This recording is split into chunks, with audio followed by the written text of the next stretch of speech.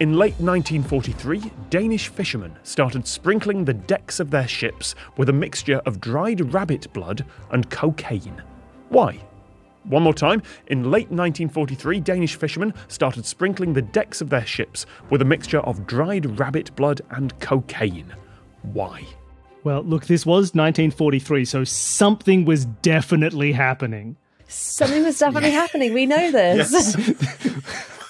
That's a callback to the last episode. Yeah, we are definitely in a historical period here where something was happening.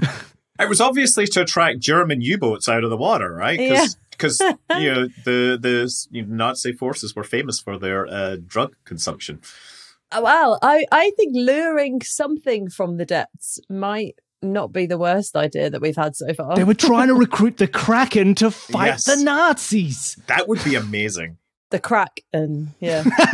Oh!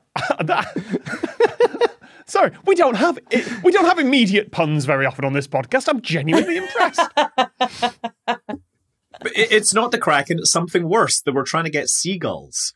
Seagulls. They are very scary, to be fair. Oh, yes. Rats with wings. Oh, yeah. I know there was that Cocaine Bear film. I've got Cocaine Seagull in my head now, and I don't know quite what that would involve. It's coming 2025. How does a thing with a beak snort coke? With great difficulty.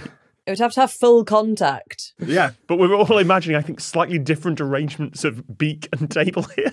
Agreed. Okay, 1943, Denmark. Fishermen. Rabbit droppings and cocaine on the deck. Rabbit blood and cocaine. Oh, Rabbit I'm so blood. sorry. Well, then I've got it. Easy. Completely different. Rabbit blood and cocaine.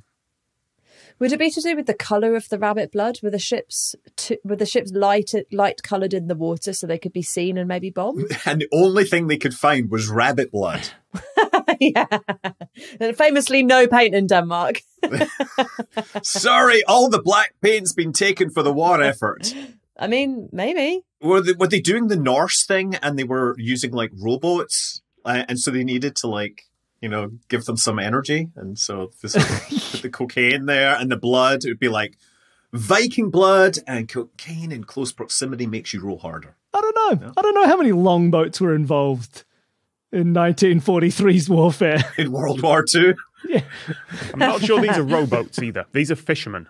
Yeah. Oh, the fishermen, that's right. They're also fishermen. Right. I got so obsessed with the fact that there was a war on, I forgot that these people were fishing.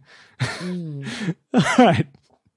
So you're fishing. Is there something that you can attract? Some kind of fish that you can attract with rabbit blood and cocaine?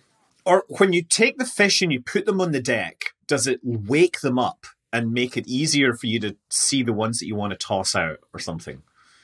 Or does it knock sharks out so you can beat them and yeah?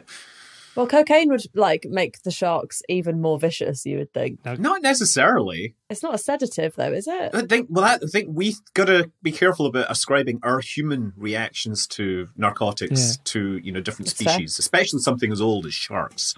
Yeah. You are not along the right lines, but I hope not. There's certainly animals involved in this. Well, yeah, rabbits. And yes, the historical events going on at the time are very relevant. This is a World War II story.